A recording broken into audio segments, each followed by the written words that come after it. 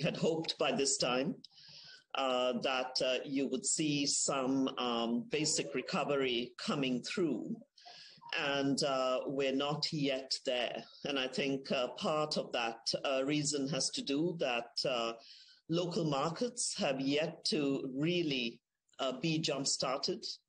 So we need to see more cash flowing through the domestic financing system. Afghanistan, as you know, has become used to these sorts of donor conferences, particularly in the past 2 decades. Often pledges are made, not always kept either. How can you ensure that they are this time? We're asking for $4.4 billion for the humanitarian response plan. I think this time by also asking for the $3.6 billion on the essential services. I hope that all of the attention and the resources that are being drawn away into other parts of the world, and particularly with the Russia-Ukraine conflict going on, that the world does not forget Afghanistan. The current halt on girls going to school above grade 6, to me, denying education is denying a lifetime of not just opportunity, but of a contribution to a country. The UK and Germany, of course, co-hosting this conference today. They've been clear that aid comes with conditions, and one of those is the progress on human rights and women's rights. Is that going to be a focus for the UN in terms of distribution and where you're targeting any assistance that comes?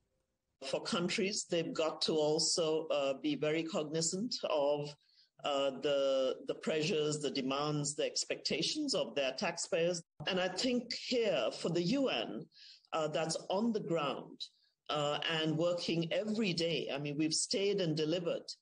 We've not left the country. Part of our role is to day by day to keep putting the key issues, the values we stand for with the UN Charter on the table. And another major challenge for getting aid into the country has been sanctions on the Taliban. Can those be avoided as far as aid is concerned? Do they have to be avoided? The sanctions are vis-a-vis the Taliban and specific individuals who are in the de facto authorities. They're not on Afghanistan and they're not on the Afghans. So it does allow money to move into the country where we can work in all of these areas. The conference takes place in New York. The Taliban itself, officials are in China meeting with Chinese officials there seeking more international recognition. As far as the UN is concerned in the long term, is that necessary?